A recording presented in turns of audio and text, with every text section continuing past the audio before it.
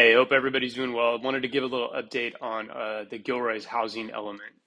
So today is February 3rd, 2023. The housing element process was supposed to be completed by January 31st, 2023. So what that means today is that Gilroy does not have a certified housing element. We are out of compliance and we're subject to something called the builder's remedy. And in short, it's basically a housing development streamlining tool that provides developers an option to file an application project with at least 20% affordable housing that is not in conformance with our zoning and general plan. There are other rules and stipulations, but you can go search that out yourself.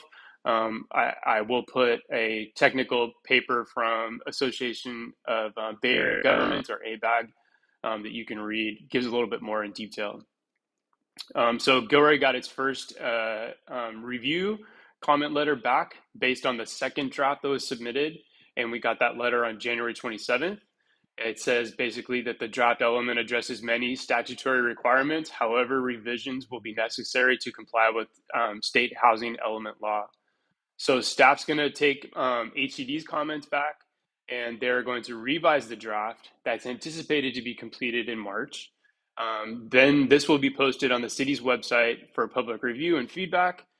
They will also send this out to people that are wanting to make public comment, and those that have been working with city staff and with state housing and community development, which is HCD when you hear that term. They'll give them the revised draft. The revised draft will also be reviewed by the Planning Commission and the City Council. They're planning for that to be in March or April of 2023. And then staff said that additional revisions may be necessary following review by the Public Commission and the Council. A revised draft, which will be our third draft, will then be sent to HCD for additional review and certification, all while being open for the builder remedy, any projects that come through.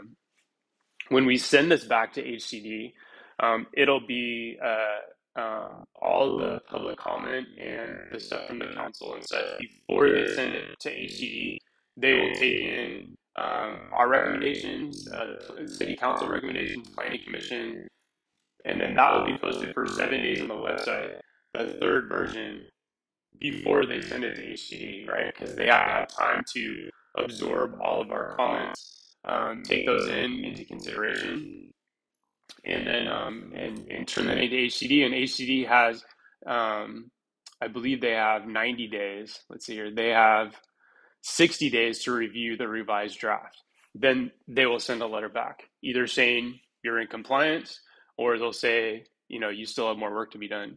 So there's a couple of things that came up, not really any surprise to a lot of us, but this is part of the process.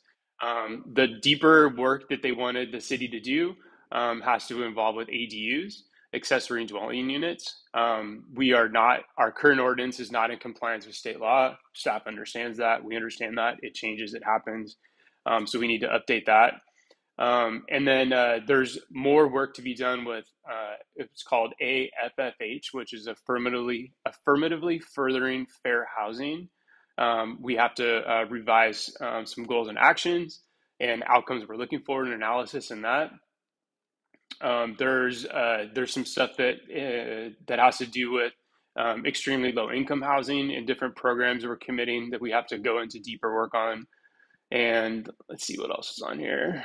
The sites inventory and analysis is incomplete, and it doesn't. And right now we do not have, therefore it says, therefore the adequacy of sites and zoning were not established.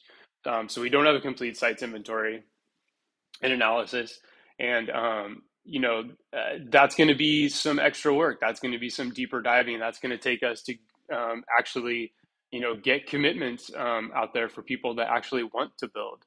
We can't just tell people, hey, you can build here, when in actuality that property owner has zero interest in building affordable housing on there. Or they might be interested in building affordable housing, but maybe not as much as we have said in our sites analysis that they will build.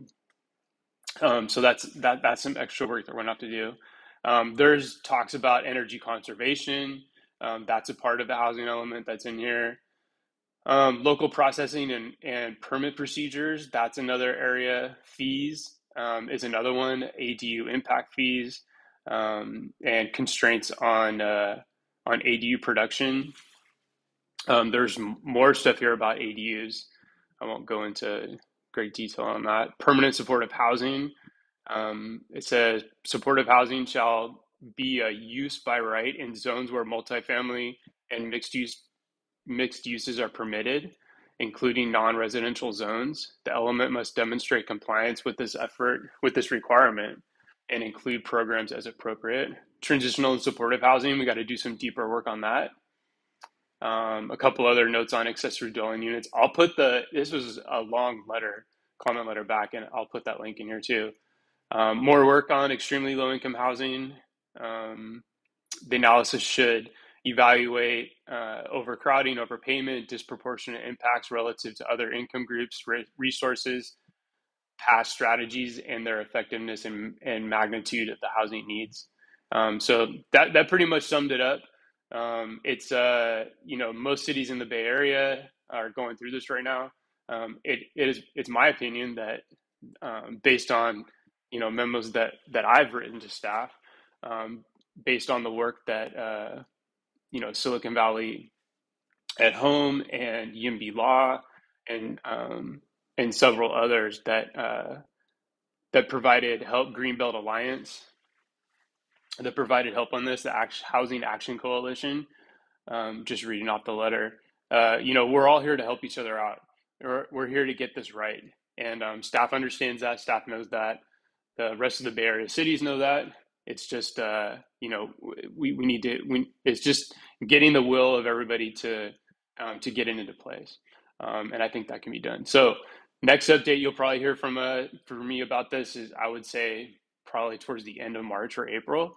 And that's when the draft will be posted for everybody to review it. And then it'll start going through these public meetings. And then we'll get to that. And if there are projects that come through in the builder's remedy, I'm pretty sure we'll hear about it, or they'll pop up on the current development projects list.